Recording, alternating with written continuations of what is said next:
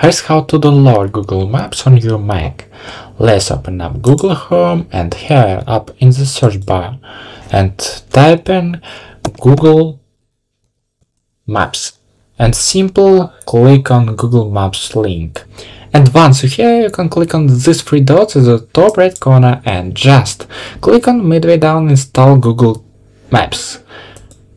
Click here and in the pop-up window you can click on install button and new window will appear here. And as you can see, you can instead your cursor on the Google Maps and just do right click and for example click on options and keep in dock and this program pin in the dock, and you can just click here and find and open Google Maps.